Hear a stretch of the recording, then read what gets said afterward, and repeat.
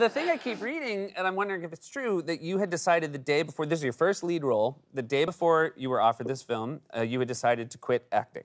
Yes. I had like this big moment where I laid in bed and it kind of like, this big moment of, I'm done, I'm finished, and then the day after, he called me for this role. It's very strange, weird. What was your backup plan?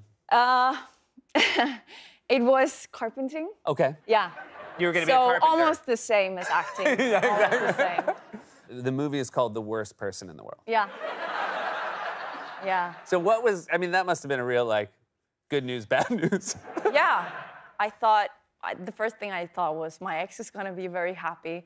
My face is gonna be on a poster, and it's gonna be the worst person in the world. Yeah. I didn't even think of that. He must have been like, what did I tell you? Yes. Yeah.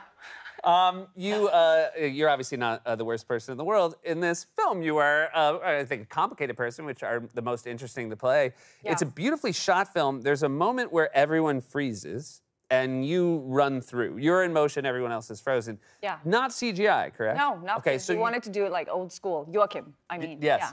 So what does that mean? That a bunch of other sort of secondary actors, extras, have to just stand perfectly still? Well, they were like rehearsing, and they were standing there, looked very good. You've seen it, you know? Yeah, yeah. Yeah, and I was running up and down, and then suddenly we saw more people joined in. So, and then they had to stay the whole day. And so we actually got more people in during the day. So this is just people walking around Oslo who are like, oh, I'll stand still for a big movie. Yeah, yeah, they were annoyed because we had to like stop traffic. Oslo is very small, so if you block off a street, it's like the half the city.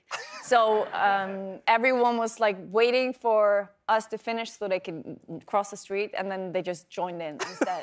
Yeah.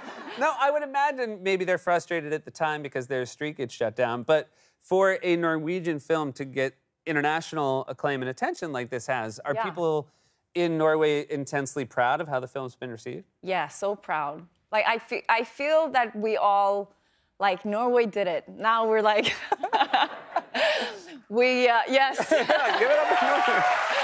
Everyone is happy.